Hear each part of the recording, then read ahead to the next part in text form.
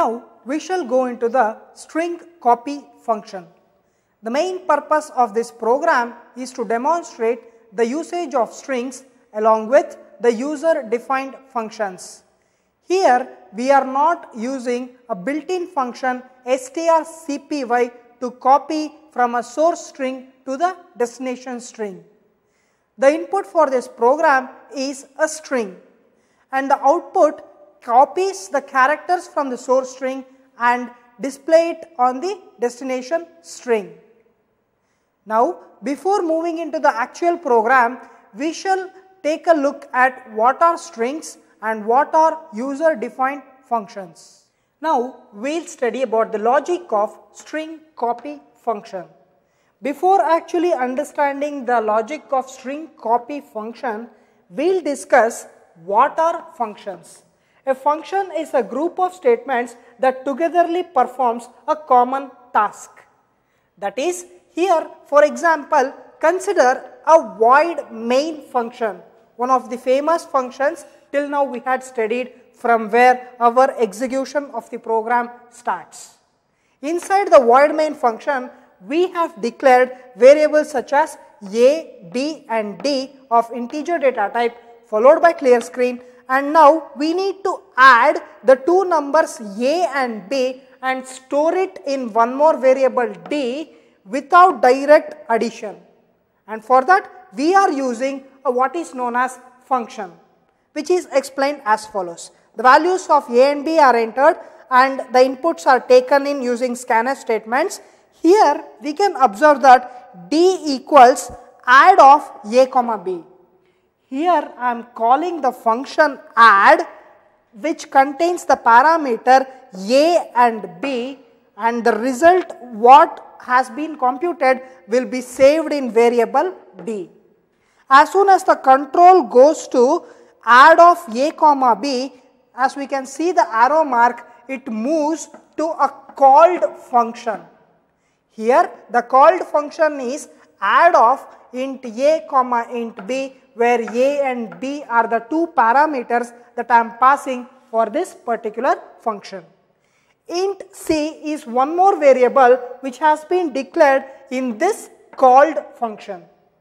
Now c is equal to a plus b. The addition of variables a and b are stored in one more variable c. If I return the value of c, that will be straight away coming back to the main function, which is also called as calling function.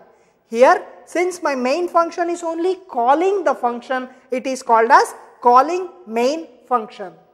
This part calls and this part is being called. Hence the name calling function and called function. Once when the called function executes its procedure, it returns back the answer from where it has been always called. Here this has been called from my main function and the control returns back to main.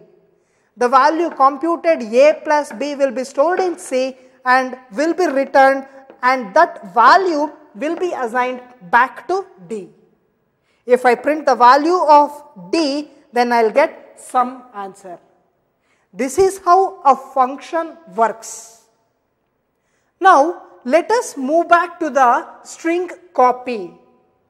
The logic behind the string copy function is to copy from a source string to a destination string. For that we have two methods.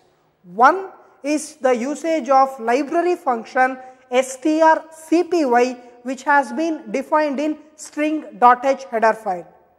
As we know that in our program we should not use the library function and we are focusing on one more user defined function.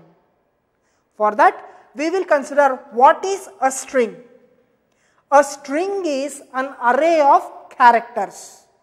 We know the declaration of array is the array name followed by the size with a data type. If the data type is char in nature, that means to say that it is character, and hence this becomes an array of characters, which is nothing but a string. In our next example, consider S of 5, we have S of 0, 1, 2, 3 and 4. Totally 5 blocks of memory allocated since my size is 5. I have filled up with VTU. V moving to the very first location, T the very next, U the next after. And each and every string is terminated using a null character. /0 within single quotes means that it is null character. Every string is terminated using a null character. The logic behind this program is, the copying of the program is, see, consider this as a source string, this as a destination string. Here I have S1 as a source string, S2 as a destination string. I want to copy the characters from source 1 to source destination S2. This can be done character by character copying until it involves the null character, making it that's the end of the string. The first character, that is V, is being copied from S1 of 0 to S2 of 0, and I is a variable which keeps on incrementing to the next position until it indicates the end of string using a null character. Hence, the remaining characters like T and U are also being copied, and thus the complete copying from source string to the destination string occurs. This is how the string copy function, that is a user defined function, works. Now let us look into the program to copy a string without using the library function. The function to copy a string is as follows. Before actually looking into the function, we will go to the main function from where the execution of our program begins. Here is the main program from where the execution of the program begins. In the very first line of our main function is the declaration part, where we are declaring two strings, that is string 1 and string 2, with size 50. Next we have is the clear screen, which is used to clear the output screen. Next we need to enter the source string from which we have to copy it to the destination string. To scan the source string, we are using unformatted input statement known as gets. Here gets of str1 make sure that the inputs of the strings are scanned in. Next we will call the function strcopy of str1 comma str2, which is a user defined function to copy from a source string to the destination string. Here we have the user defined function to copy a string given by void strcopy of char s1 of 50, char s2 of 50, where s1 and s2 are the two argument strings that are being passed to the function. Here I is a variable which is initialized to 0, which is integer data type. Next, while s1 of I not equal to null, that is we haven't yet reached the end point of the first string or the source string. If that is the case, next we need to copy each and every character one by one to the destination string. That is done by using s2 of I equals s1 of I, where every value is copied character by character with an increment in I. When I takes the 0th position, the character V is copied. When I is at 1, T is copied, and the I is 2, U is copied until it indicates the null character in my source string, which indicates the end of the string. Next, finally, we need to append a null character to the destination string, making sure that that is the end of the copied destination string.